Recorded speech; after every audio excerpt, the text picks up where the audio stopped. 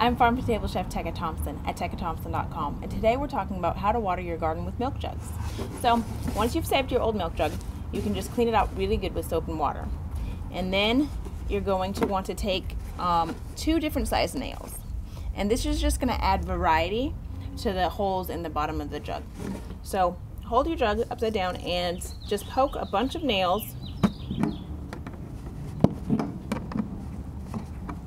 in the bottom with both size nails. Just please make sure that you're in a stable place and you don't slip and poke yourself. So once you've poked a good amount of nails in the jug, while this is still empty, we're going to bury it like halfway in the ground. So you want to make sure that the hole you dig for doesn't disrupt the root system of the plants that you're watering, but it's deep enough that it's going to get water to them.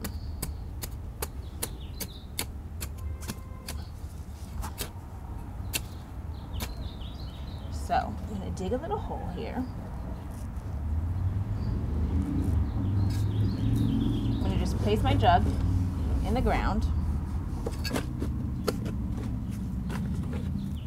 And this is a really good at-home drip system method.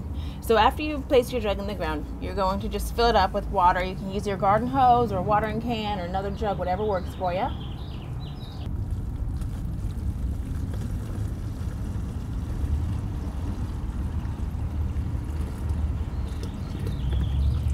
And then I'm going to take my lid and I'm going to seal the jug back up, and this will allow the water to escape more slowly. And then I'm just going to lift it up, and we're dripping back down in there, and you're good to go.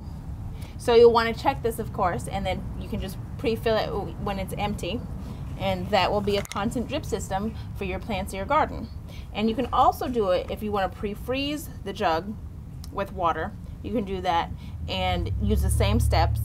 Poke the holes, put it in the ground, and then your water is already done, and then it'll melt and drip into the ground. But you just want to make sure if you're ever using the frozen method that you be careful, because it's a lot more slippery and hard to handle, so just don't slip and poke yourself. I'm farm-to-table chef Teca Thompson at tecathompson.com. Today we're talking about how to water your garden with milk jugs. Thank you for watching.